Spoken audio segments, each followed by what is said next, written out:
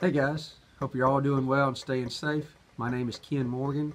I'm a teacher and coach at Madison County High School and just wanted to share a few thoughts with you this morning on one of my favorite verses and passages. It comes from Ephesians chapter 6 at the end of the passage, the end of the book, when Paul's talking about the armor. And a long time ago as an athlete I heard this passage, and the speaker talked about being an athlete and putting on our equipment for battle and getting ready to play, and he used this to really speak to me, and I've always remembered this verse, and I love verse 10 where it says, "Finally, be strong in the Lord and His mighty power." And it's kind of like what we've been hearing online and from so many, that just remain in Him, rest in Him. He is our rock and our peace and our salvation.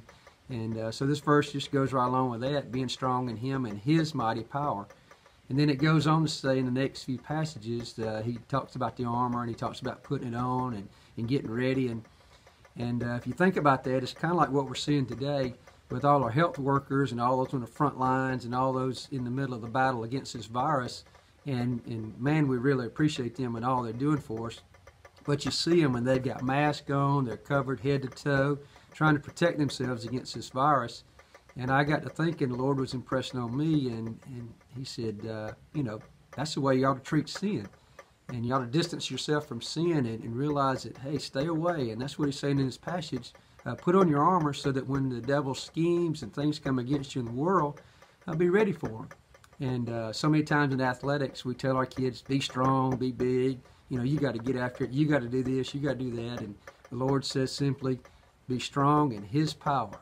And then He says in verse 13, several times, He said, just stand. Stand and see what's going to happen when He does the job that He can do and only He can do. And that's been so good for me because I want to get ahead of myself and I this, I that. And I'm very independent about doing things. And I need to just settle back and rest in Him and realize it's His mighty power. And then just knowing that He's going to take care of us. And the last part of that, Paul speaks in verses 18 through 20.